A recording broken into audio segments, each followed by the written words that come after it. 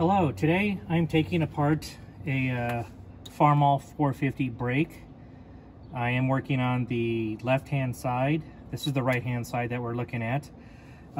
Basically, you have two pedals, a right one and a left one that you can do individually, or you can flip this little lever up top on top of these brakes and you press them and they both come at the same time. I noticed that when I pressed the left brake while I was on the road, wasn't even trying to stop me, so I figured that probably needs to be fixed.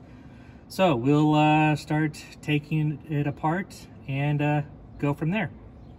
See you on the other side.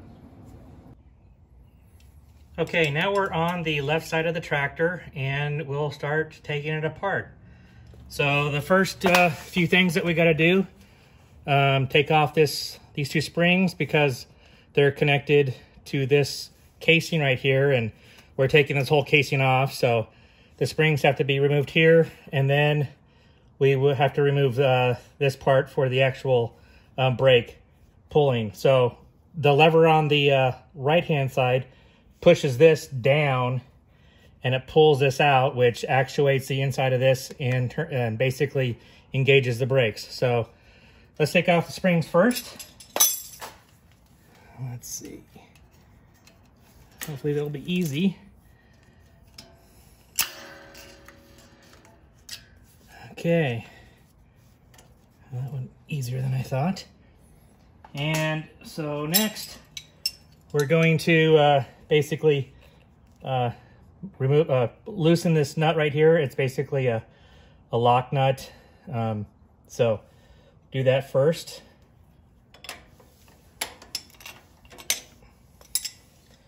Isn't on too tight. And then basically this whole piece right here screws into the part that actually actuates. So let's remove that next. And it just unscrews out of this. You can see this, my dust boot is cracked here, so I'll replace it eventually. I might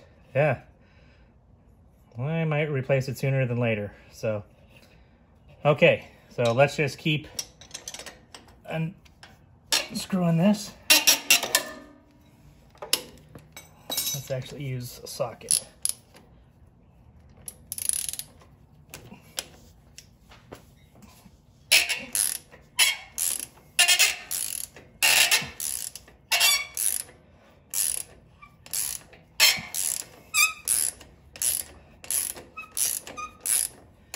You can see that there's a long, it screws in there pretty far, and that's actually to adjust how engaged it is when you're not actually pressing on it.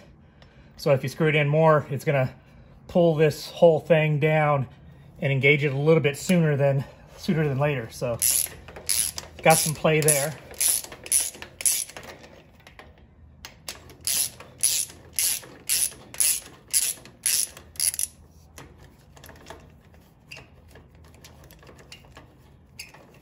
Okay, and that all comes out. So we're not going to play around with this. Hopefully we'll take a measurement and make sure it's the right distance between washer and washer, and we'll go from there.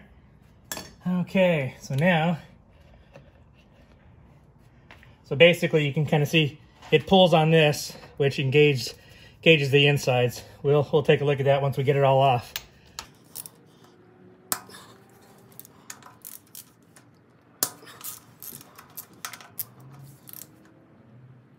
Come on.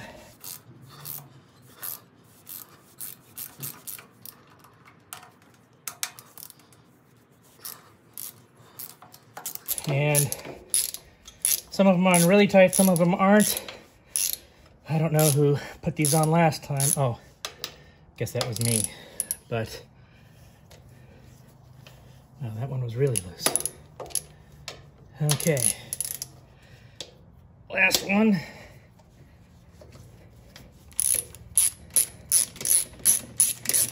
And these are some long bolts. So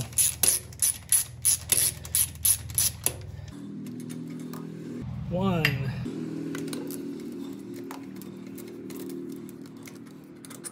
2.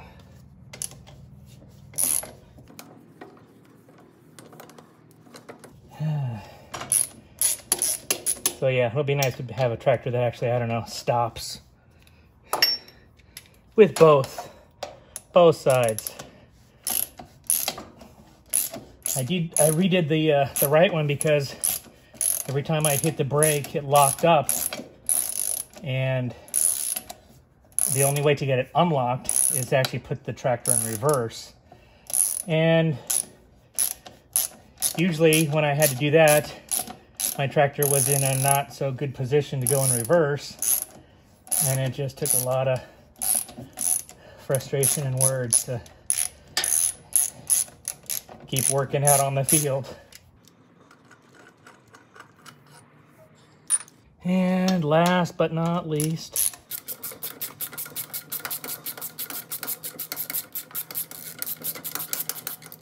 okay, here we go. So that was 5 bolts taken off, and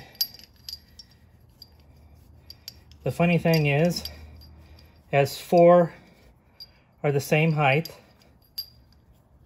let me get them closer, and then you have 1 short one. So when I was putting the right one on, I put the short one in here, and it'll go in, but over here I had about this much space between this and the casing. I'm like, what the heck is going on? And I had to take them all apart and found out that they had 1 short bolt. So I got no reason why they would do that. So, okay, so now it's kind of heavy, so just be careful. Ugh. Ugh. That looks lovely. And by lovely, I mean not good. We'll freshen it up. Okay. And then we'll take, here's another, it's got 2 of these disc brakes. The other one's on the other side of this that we took off. And you can see there's lots of just rust and dust and bugs. So we'll take a nice wire brush, clean that all up. This is not very smooth at all. Yuck. Okay. So you can kind of see there's grooves here on it. This one's a little bit shinier. So yeah, this is going to be a fun little project. Okay, we'll take it to the table and go from there. Okay, now we're at the table, and hopefully you can kind of see what it looks like. A bunch of junk. So, first and foremost, basically, this is what we unscrewed that the bolt from. So this pulls this out, and then this rotates just a little bit from here to there, like that. And the other side rotates the other way. And there's 5 balls in here that they rotate on, and it pushes this one out, and the bottom one down. So and then this gets pressed against the one on the tractor, and then there's another one on the other side of this. And basically that's your brakes. So let's take this out. It should just wiggle out. And since it's all nice and rusty and yucky, it might take a little finagling, but there you go. And you can see a lot of stuff is living in it. So here's that other disc brake. So it basically does that. So like I said, when this gets pulled, this thing expands, and this is on this side, and it pushes it against the metal on this side and the metal on that side. So yeah, this looks really, really, really bad. So let's take this out of the way. And so first of all, springs are basically what keep those 2 things together. So we'll just pry those out.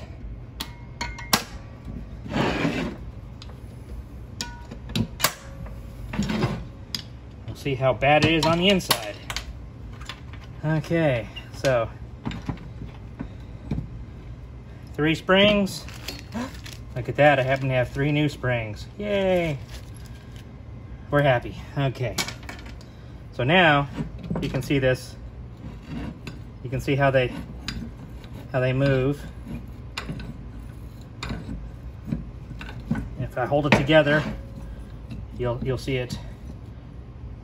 It goes up onto those, rolls up on those balls like that. Pretty ingenious little way to do that. So now we just lift this up, move it out of the way, and you can see that the balls, you know, when it does it, they all roll up and cause the pressure. And you can see these are not the cleanest of balls. So you can order brand new ones, nice shiny stainless steel ones. I didn't do that for this side. I probably should have. So I am going to shine these up as best as I can and clean all this up and basically wire brush all of these on both sides. Here. It looks like there's, I don't know, water or something. Got rusty. And wire brush everything and make it look brand new. So at least that's what I'm telling myself. So yeah, it's pretty ingenious. So I'm gonna start wire brushing away and we'll see what happens, and I will get back with you. Hopefully with a lot cleaner brakes, and especially this is pretty nasty. So that's probably why I wasn't having any brakes on this side, I don't know, at all. So okay, yeah, I can see where the bugs were getting in. There's a hole right here, and there was bugs on the old other one, so I'm just gonna put a bolt right there and keep that from hopefully ever becoming like that ever again. So okay, so I'm gonna go wire brush and I will get back with you in a day or so. I have no idea how long it's gonna take me to wire brush. Probably a day or so. So I will talk to you soon. Okay, we are back after many hours of wire brushing. So I am basically showing you what I've done. You can see I wire brushed those 5 bolts decent. And again, you can see that one that's shorter here than all the rest. So those are all done. Ready to put back in. New spring that I'm going to put on the right hand side. And this was the bolt that I took off that actually pulls this contraption to make the brakes. Basically what you got to do is I cleaned it all up. The biggest thing here is you have to measure in between these 2 washers, basically the inside of this one to the inside of that one, and it needs to be 1 3/16. So just take a measurement, and we are pretty darn close. So I'm good with that. So that's all ready to go.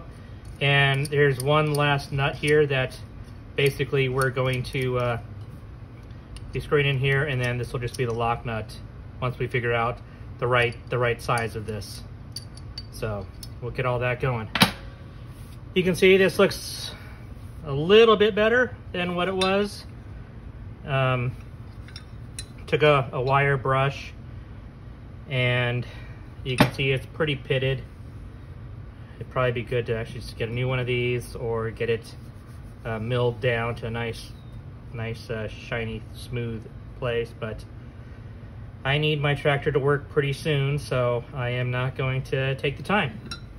So I did that to both of them, and we'll put all this back together, and I'll show you how it works. So I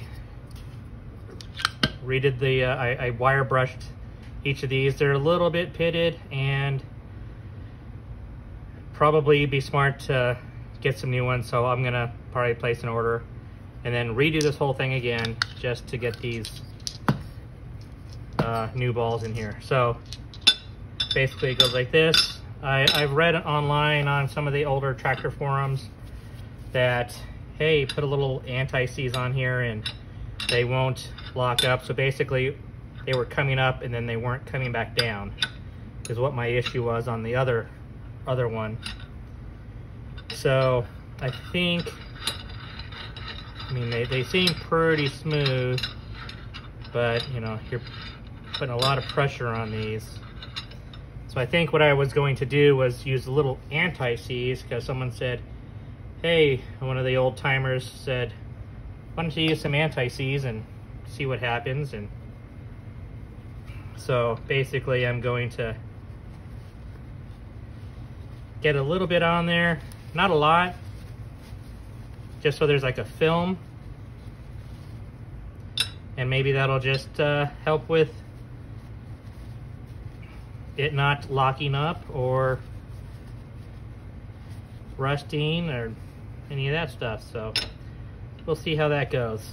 Like I said, just a little thin film. So I didn't want to put too much on it because just dust and grime and would probably just totally coat these. So okay, so now we got that, and then we'll put this all back together. Okay, so basically the plates go on. Ta-da! So, and then this locks in, and you pull it, and it does that. Now you can accidentally put them on like this, and you go, well, that just does not look right because of this. So here we go. And I took this pin out, and basically it was rusted shut onto one of these, so it wasn't even moving. So lots of bad things that were going on in this. So we will put that through. So now hopefully you can see it. It gets wide here. Can't put my finger here now, it's up. So yay, and it's all moving nice and neat.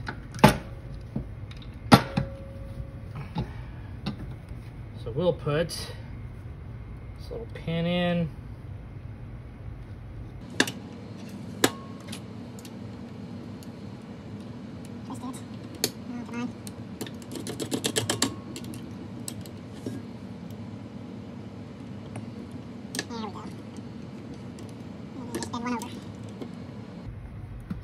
Okay, now that's ready to go. Now we got to put the springs in.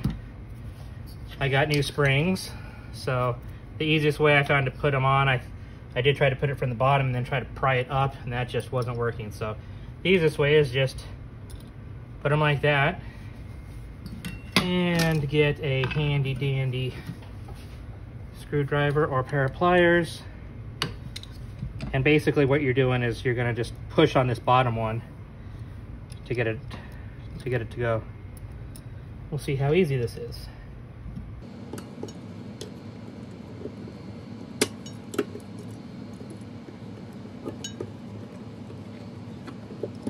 Down. And sometimes it's try, or not. And then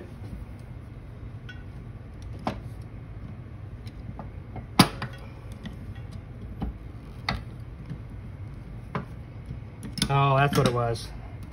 I needed to have a little bit of room here to press down, because I wasn't able to, on this side it's pretty flat, so I couldn't get underneath it. That's what it was. There, ta-da! Gotta be smarter than springs. See how easy those are now?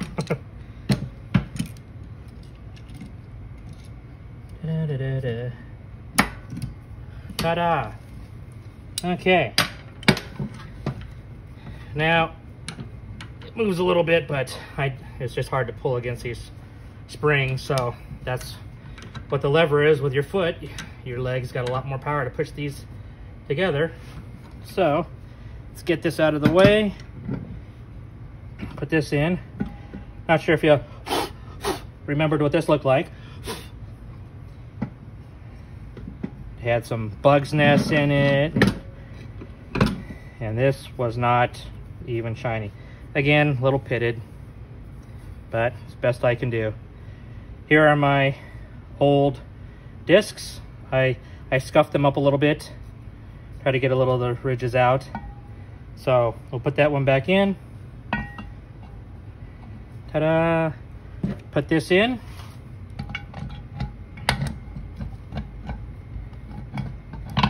Oh, the biggest thing is, so these were really all rusted. Basically, it pushes on these right here. So I wanted them to be really nice and smooth on all of the edges. So make sure you do that. Okay, this just fits in. So nothing seems to be binding, but yeah, see how it will rub against those, so you don't want any rust or corrosion. So okay, and there we go. That's how that all gets put back together.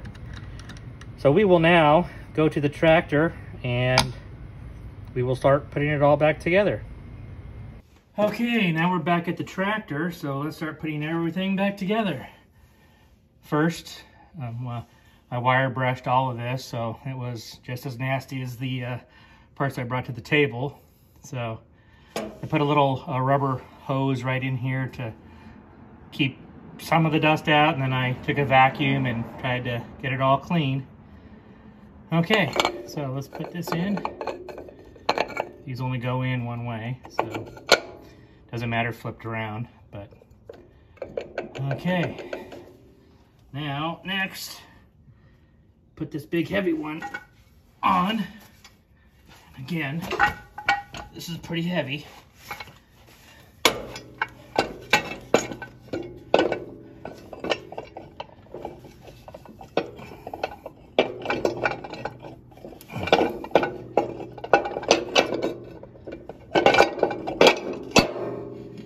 And you wiggle it until it goes to where it needs to. Okay, that's roughly it. So now we start bolting it on. Yeehaw. Okay, I put NICs on all of the bolts to make this a little easier the next time I have to do this.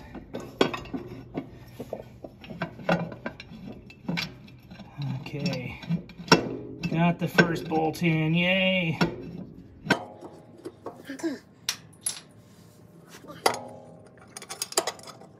Let's get them started.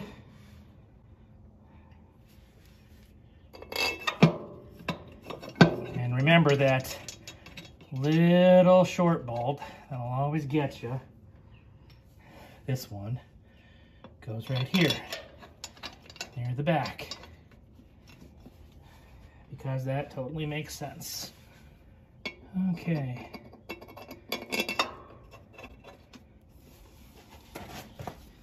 Now we start tightening up.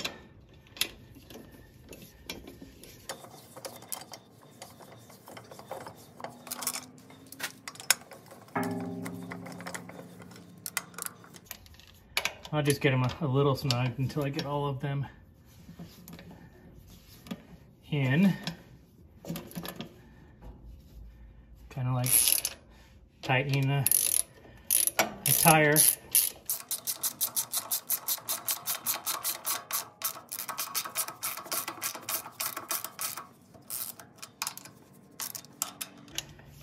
And last but not least,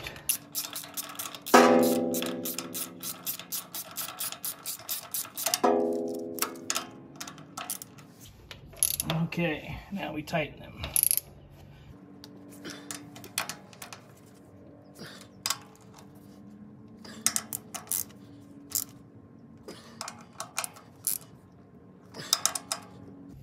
Okay, yay. Okay, now we put this on. Do not forget to put your new one that you've purchased on. So I'll just say that.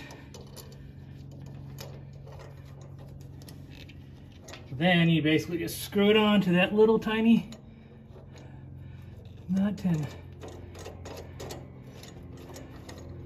yay, okay, we got it going.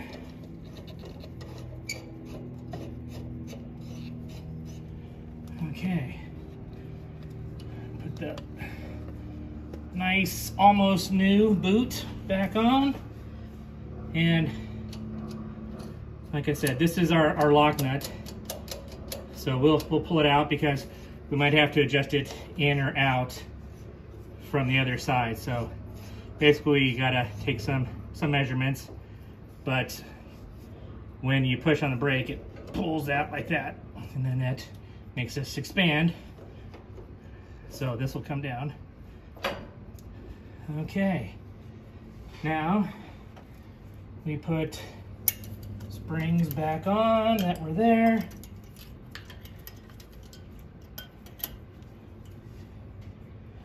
Hopefully.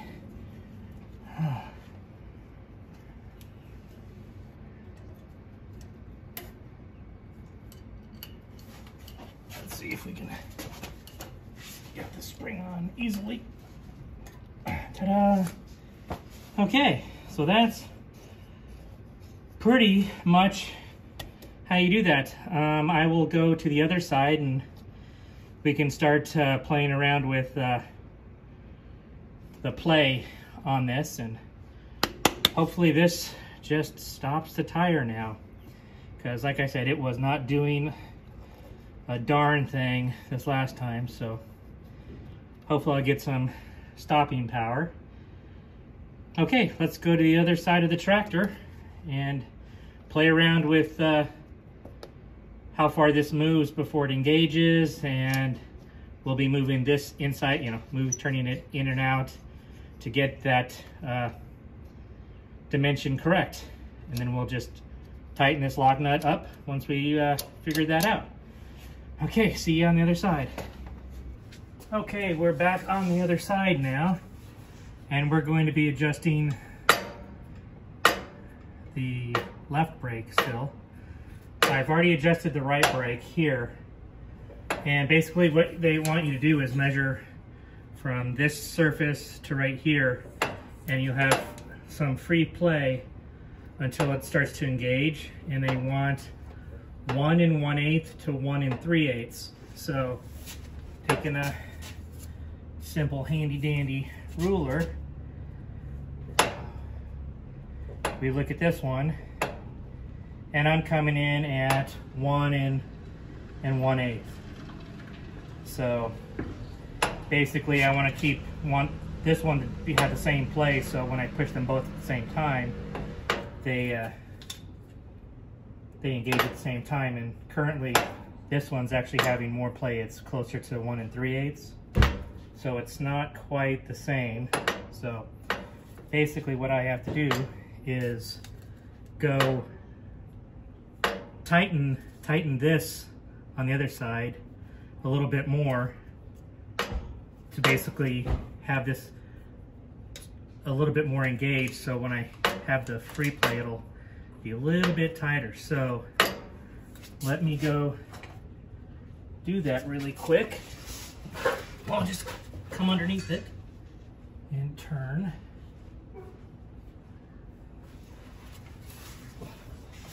Okay, so we'll see how it goes. I think I turned it too much. Yep. Okay, so it's about 1 inch now, unfortunately. So, okay, let me loosen that, and then we should be on our way.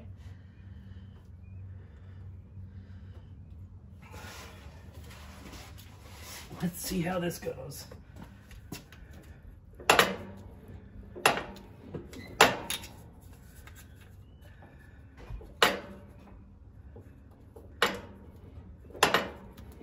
That's looking pretty good, so.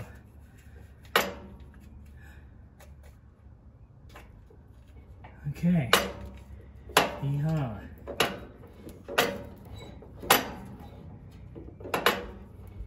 Okay, last we do is put on this spring. And it's the easy one. Ha ha ha. Not really. So, I've always had some issues putting on these newer springs.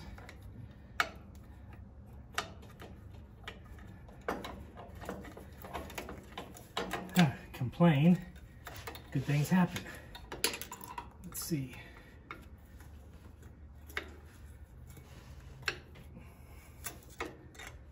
Or maybe not. Let's put on this side first.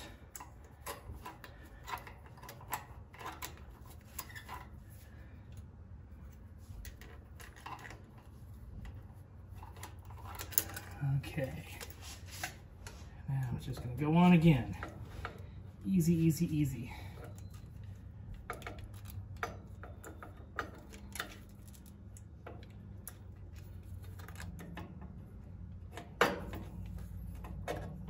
Come on.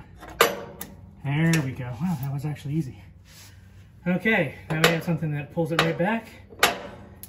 And now we take it for a test drive and go, yay, we have brakes. So, okay, there you go. The last thing I got to do is basically tighten. You can see I didn't tighten this lock nut. I'll go tighten this one and tighten the other one on the other side, and that is all that's needed. Thanks for watching.